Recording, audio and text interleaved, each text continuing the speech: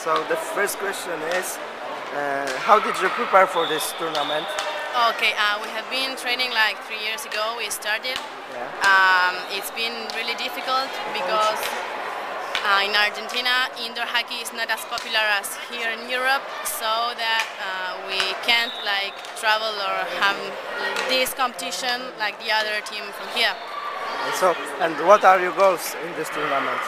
We hope to be champions and all the stuff, but we know that it's the first championship we had, Yeah. so that we can make the best tournament possible. We want to be champions and all those things, but we have to know that it's the first time Argentina is playing a World Cup.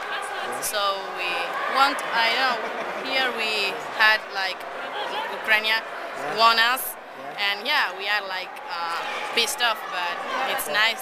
Only 2 goals. Yeah. And what do you think about your group, opponents? The difficult group. Yeah. Next, tomorrow it's going to be surf. We got to match. Yeah. It will be difficult, but I think we are really concentrated and we are going to be a great opponent to them. Yeah. Okay. So thank you very much. Thanks.